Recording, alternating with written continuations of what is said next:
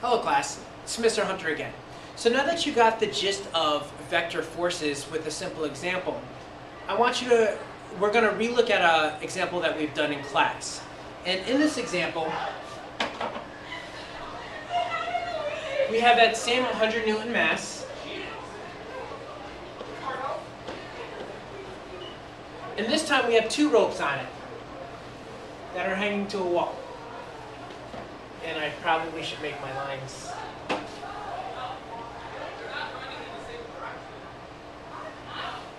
And we know that this is 60 degrees and this is 60 degrees, and I want you to find T1 and T2.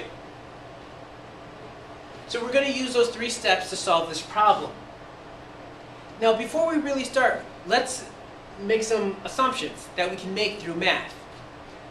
Since we have a triangle with equal bases, we know that the sides are equal, which means that T1 equals T2, because we know the base angles are also equal. And with that, we can actually move on. Also, we know that we have alternate interior angles, so if this is 60, we also know that this is 60, and we know that this is 60. Which also tells us that this also has to be 60, because we have a flat surface, and so these three angles have to equal 180 degrees. Okay, so let's move on into our problem. The first step is to draw a free body diagram. So in this case, here's our mass, and we have 100 newtons, the force due to gravity. We have 100 newtons down. And then we have T2 and T1. So that's our free body diagram. Those are all the forces that are acting on this object. So the second step is, where possible, break up any resultant vectors, or in this case we could say any vector that has an angle to it, into its x and y. So let's look at these as two different triangles. Let's take T1 first. Well, okay, so we draw T1 over again. And we know that this direction is T1 of x, and this direction is T1 of y, and we know that this is 60 degrees. The same thing, we could do the same thing with T2. Let's draw that arrow and break it into its x and y components. So here's T2.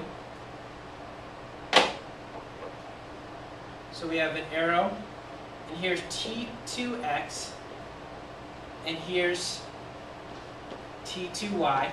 And because of the alternate interior angles, we know that that's 60. So now we need to determine T1. In order to do that, we have to move to step 3. And step 3 is, if we're in equilibrium, which this object is, we need to determine, or we know that the sum of all of our forces in every direction is 0. So now we're going to break everything up into the x and y components. So remember, here's all our y's. And remember that we also have a y here of 100 newtons. So let's do all of our forces in the x direction.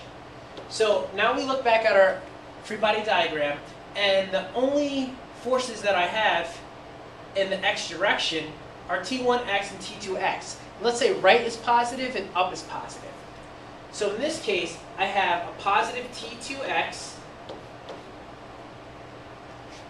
minus T1x equals 0. And if we were to try to solve this out, this says that T2x equals T1 of x. Which that sounds right, because, as we said earlier, we know the sides are equal. If the sides are equal, it makes sense that their components have to be equal. So now let's do the sum of the forces in the y direction. We're going to add up all the forces in the y direction. So let's see, we have Ty1, and that's heading up, so that's positive. And then we have T2y, and that's heading up, so we know that's positive. And we have 100 Newton force going down, so that has to be negative.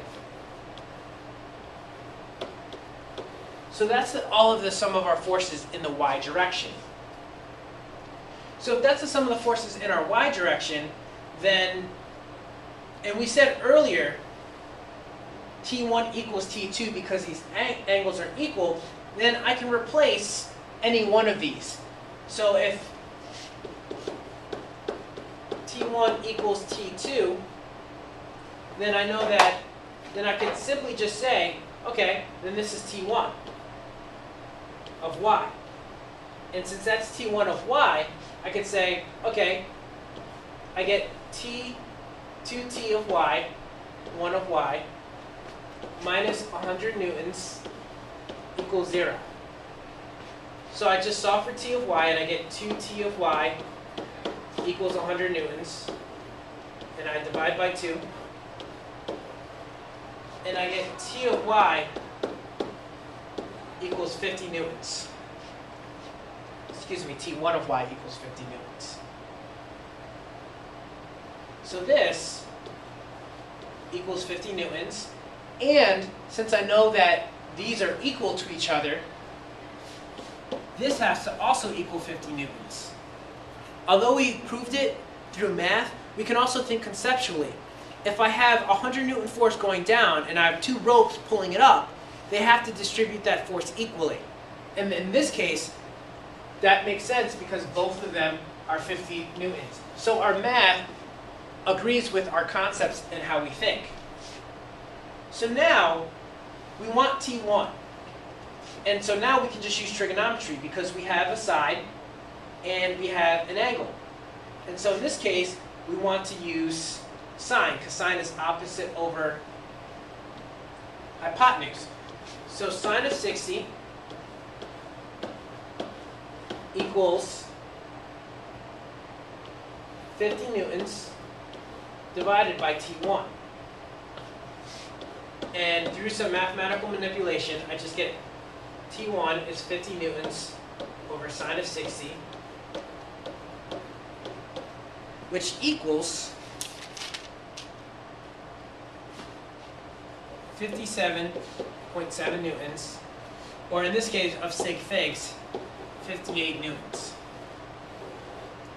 And because T1 equals T2, I know that T1 is T2, and they both equal 58 newtons. Using this basic strategy, you can almost solve for any tension problems that you're given.